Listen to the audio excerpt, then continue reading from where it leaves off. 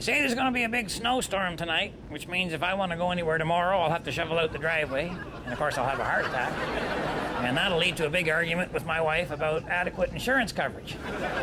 So to avoid all that, I've hooked up a rig here, which I think is absolutely brilliant.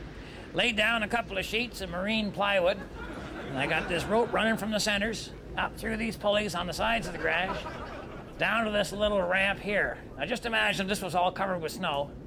Let me show you what happens.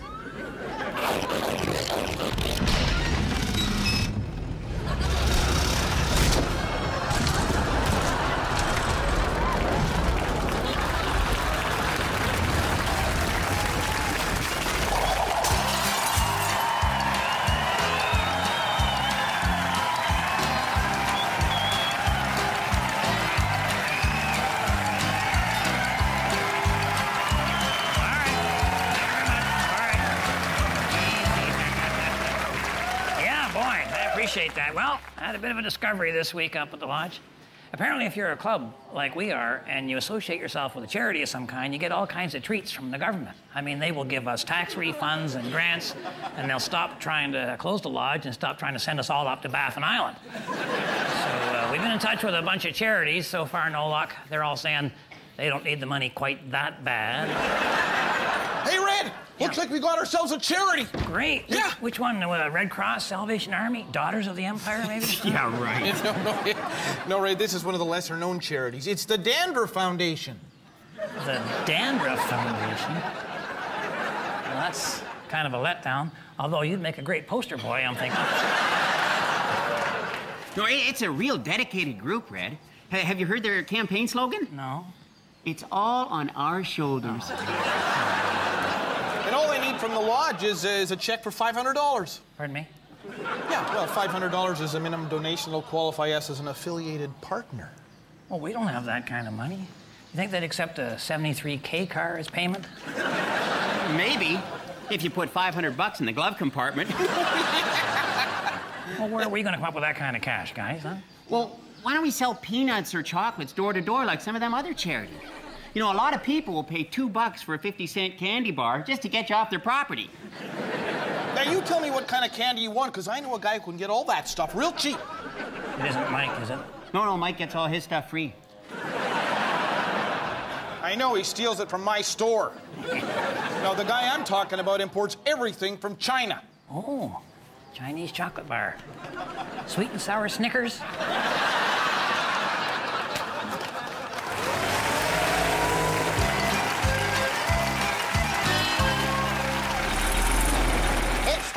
Possum Lodge working!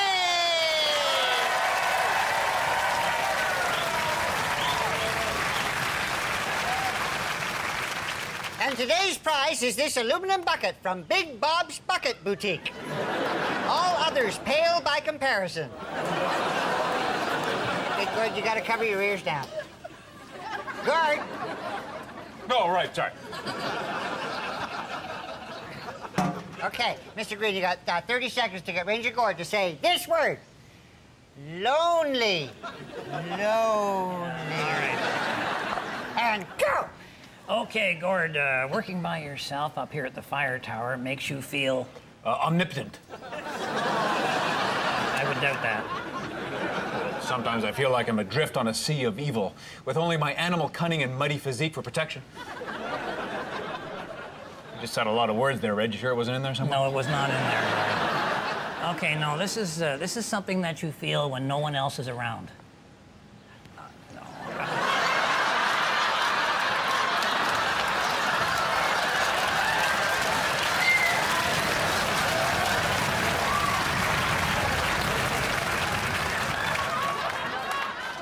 It's a little private, Yeah, Red. okay, no.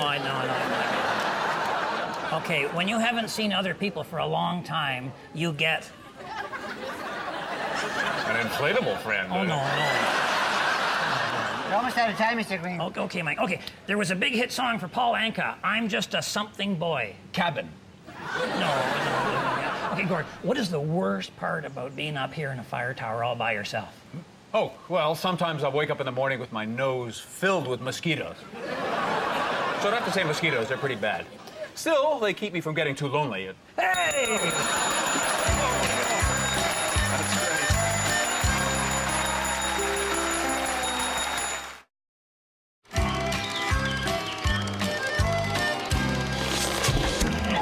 Winston Rothschild here of Rothschild Sewage and Septic Sucking Services.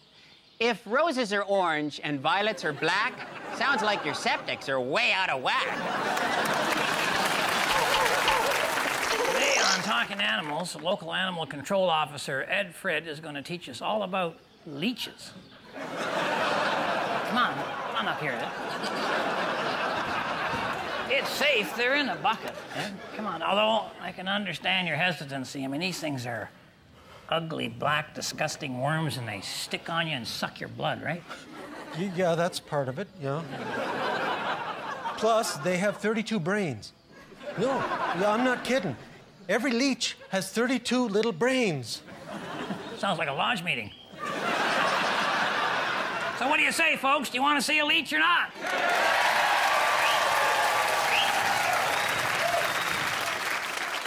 If you go on the internet, you can see lots of pictures of leeches there. Or visit your local bait shop. Come on, Ed, you brought in a whole bucket. Just get out one leech, that's all I'm asking, eh? Come on. All right, okay. I'm gonna try and get one out here. We just get. Yeah. Nope, didn't get one. Sorry, they're quick. They're very quick. Yeah. Oh, I think there's one on your arm there. Huh? Yeah. Yeah. Oh boy. Oh, that's a big one. Oh, and it's getting bigger. Ed. Oh my! I think it's tapped into an artery there. Oh. At this point, you have a couple of choices. You can put salt on the leech. Red, would you happen to have any salt handy? Yeah, I got salt. Right Please? here. Here's some salt. Here's some salt. Here's some salt. What? Oh, boy. You know what? I think you're just making them thirsty.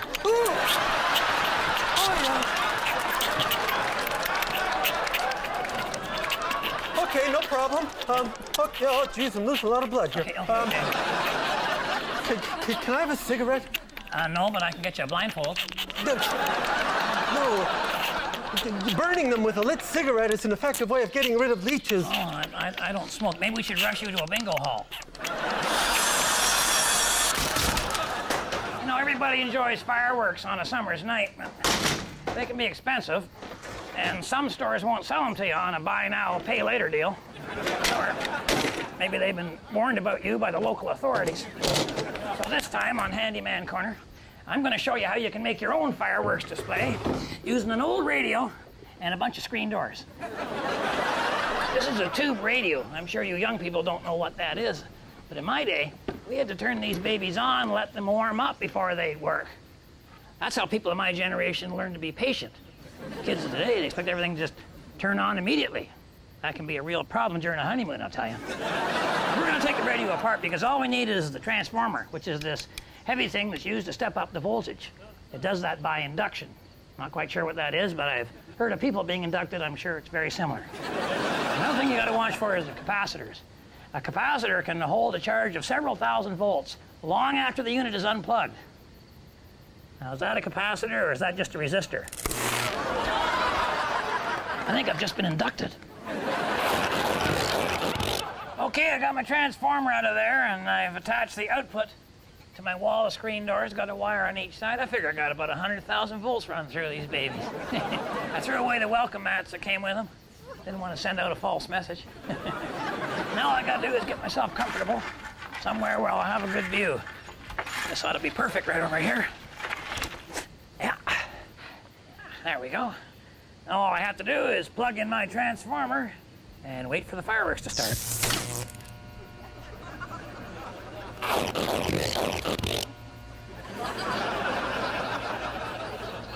Oh, I know. Forgot to turn on my lantern. You need that to attract the bugs.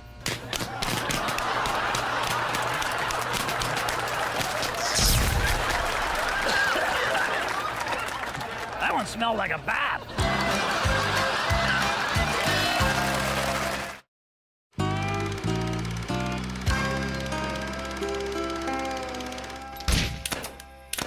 You know, I know there are a lot of factors that go into making up a human being, but the main one has to be chemistry. And for a man, the main chemical ingredient has got to be testosterone. And when you take an average man and you greatly reduce the testosterone in there, and you'll either get an ugly woman or a guy who walks funny and works in a harem. Now, I I know there are other chemicals involved. You got a tablespoon of bile, you got a 6-pack of barley, you got a cubic yard of BS and a tank full of gas. But the main one is testosterone, so we got to be real concerned when we see negative messages about testosterone. For example, animals being neutered. Okay, I understand the rationale of taking a pig and lopping off his private parts to fatten him up. You know, the concept being he'll eat more when he has nothing better to think about. But now, getting your dog fixed to make him more manageable, that's a dangerous precedent. I'm thinking the odd time you've probably chased a car, maybe barked at a neighbor, might even have left a little mess on the floor sometimes. The last thing you want is for your wife to look at you and then glance over at the friendly, manageable family dog and start getting crazy ideas, huh? Remember, I'm pulling for you. We're all in this together.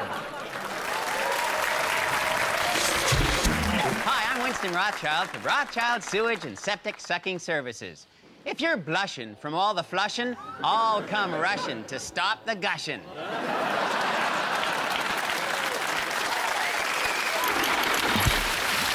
Dandruff Foundation, kind of interesting. Started by 2 guys who had similar problems and put their heads together. Probably a couple of flakes. Red, got the Chinese candies for us to sell. Boy, we got a deal on them, too. What kind of candy is it, Dalton? You know, I think it's a type of licorice. They have real unusual ingredients over there, so this is a little different licorice than, you know, we're used to around here. Yeah, the color looks okay. How's it taste? Good, fine.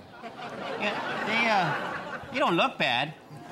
You know, I mean, I've seen a lot of worse stuff, although I don't work at the input side of things.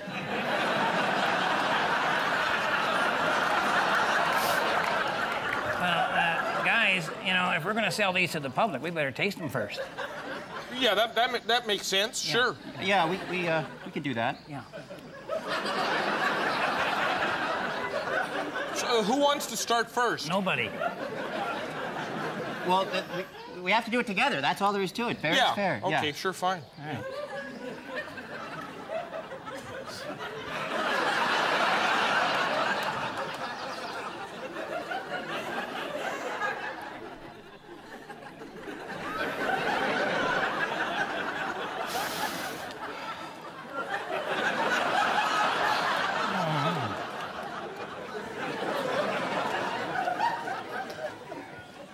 Chewy. I like them. It's sort of an unusual flavor. Well, what is that? It's a Chinese taste. It's either soy sauce or firecrackers. How much do you think we should charge people for a box of these things? Oh, we got to get $2 a box, as long as we don't let them taste them first. I think we better go $5, because we don't have very many potential customers, and there's going to be no repeat business.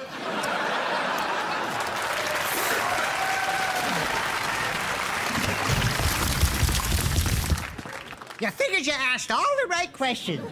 Can I help you with anything? Is there anything you need? Are you sure? Are you sure you're sure?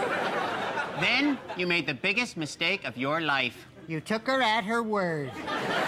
See, she figures it's obvious she needs some help. You figured you ask, she says no, you're off the hook, right? Now the thermostat just went down 25 degrees. No, I'm fine didn't mean no, I'm fine. That's because she said it like, no, I'm not fine. See, she expects you to listen to the way she says the words, not just the words. Yeah, you figured just listening was a big step forward, never mind interpreting.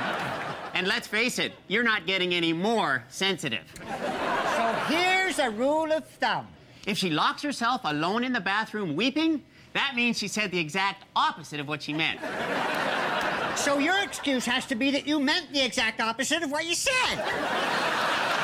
See, men and women have been sending each other that kind of misinformation since the dawn of time. It's called communicating. Don't thank us. That's what friends are for. Had a bit of a tennis match Lodge out by the lodge there, and just a 2 against 2, it's a 3-point game. A lot of sportsmanship involved, and Dalton's going to be the ump on her there. So Frank's ready, and here comes the first serve. Walter can really fire that baby, and then right through and off the back, and it's in. That's a point. Yeah, it's a point. We got that. Little argument there. Won't do you any good. No, he saw it. He saw it was in. Won't help you, Mike. Don't do that. There you go. All right, serve again. Now watch this. Walter can really put a spin on a ball. Watch the spin on this baby. Yeah, look, they think the big one's coming. That's right. Get back, back up. Oh, too far back. There you go. All right. Put some spin on her, Walter. Put some spin on her. Give her a good slice. Look at this. Just dive. Look at that. That's another point. That's 2. One more point to go. We got ourselves. Yeah. Oh, yeah. That was good. It was good. Oh, no, it won't do you any good, Winston. It won't do you any good. No, leave the ump alone. Oh, that's gotta hurt. No, I don't think Winston did it somehow. All right, point 3. This is game, set, match, and a high one. Oh, it's a high one. Not yet. No, wait a minute. Wait, not yet. Not yet. There we go. Got her. And that's out. That's a game. We got her. Way to go, Walter. We nailed her. And great umping there, Dalton. Well, Mike and Winston are kind of sore losers, which is unfortunate.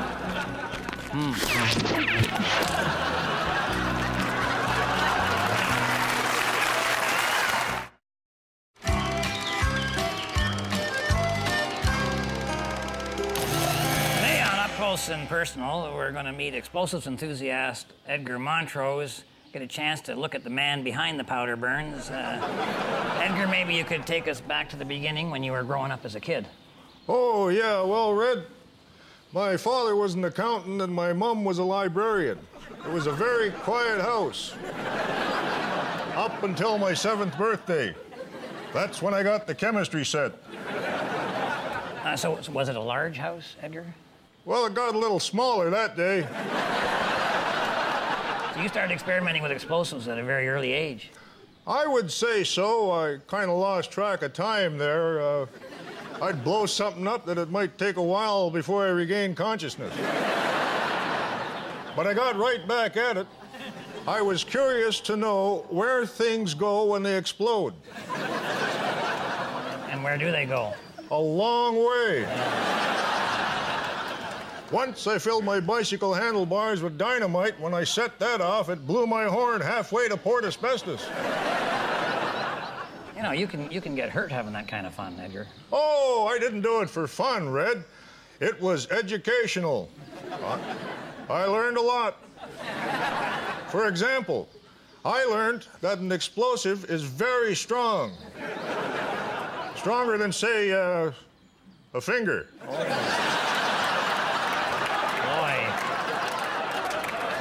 That must have been painful. Oh, yeah. They said they might have been able to reattach the finger after the explosion, but it took too long to come down. You know, personally, I would never mess around with dynamite. That's because you have no idea what you're doing, Red. I'm an artist. When somebody wants their house moved, I can lift that unit right off the foundation, stand it up on one corner while the plumbing drains, and then lay it sideways on a flatbed truck. And I'll tell you, you haven't seen beauty until you've seen a 60-foot maple tree bouncing end over end through a Canadian sunset. All right, Edgar, now just a second. We don't want to be sending out the wrong message here, so to wrap it up, why don't you look right into the camera and give a little bit of advice to any of the youngsters that are watching this? All right. I'm just kidding. No, that was a little insincere, I think, don't you? Okay. Don't fool around with any type of explosives. You need lots of training to work with explosives. And you need a special permit that you can only get by passing a rigorous government test. And why don't you show them what that permit looks like?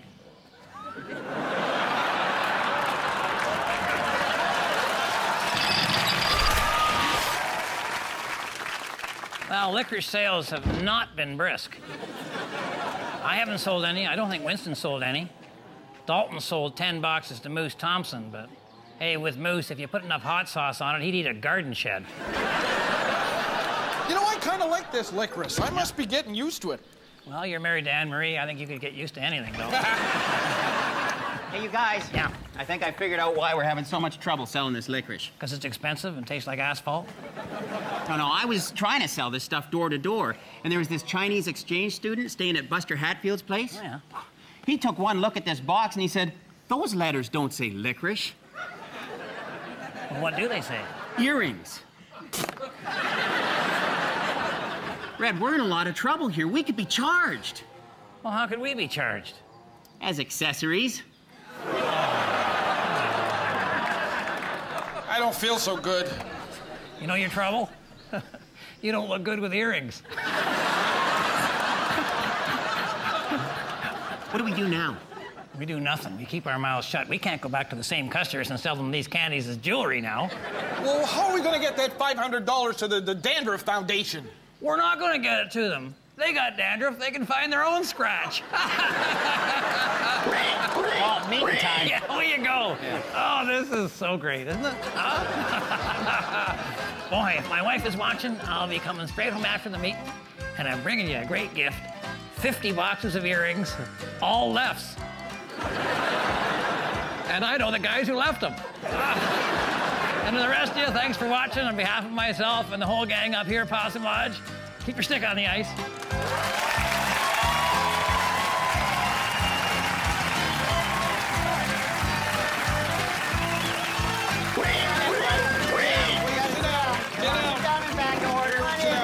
Get out. Sit down, guys. There you go. All right. Quando, Omni, Flunkus, Moritati. Sit down. All right, men, bow your heads for the man's prayer. I'm I'm a man, but I can change if I have to, I guess. Okay, men, the Dandruff Foundation has a little research project going, so if any of you have dandruff, they'd like you to give them your head after you pass on, or you could send it over now if you're not using it.